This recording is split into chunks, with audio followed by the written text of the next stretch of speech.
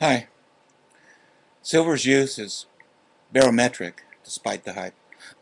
Silver doctors, in the article below from the Market Oracle and reported on maxkaiser.com, says silver's appeal is strictly psychological, mostly due to repetitious ads, but ads that make sense. Nice change.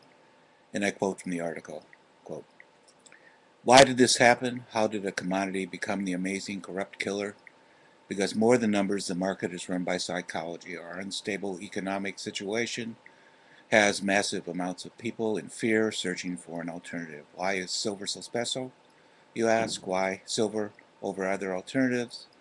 I could go into the 100+ reasons, but the silver gurus have already done that. What is the true reason? Because of free advertisement.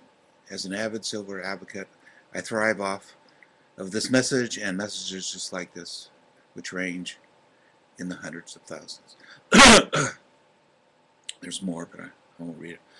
The maxkaiser.com entry is, I'll put it on the screen. It's Richard Doherty, James Turk, and Max Kaiser are the biggest bulls with forecasts that range from 200 up to 500 an ounce.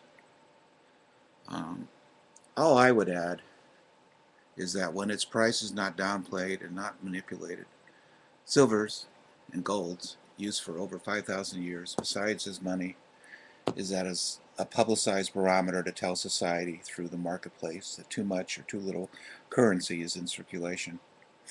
Too little and not much happens in the economy. Too much and too much happens, leading to extreme income gaps and monetary, trade, and military wars.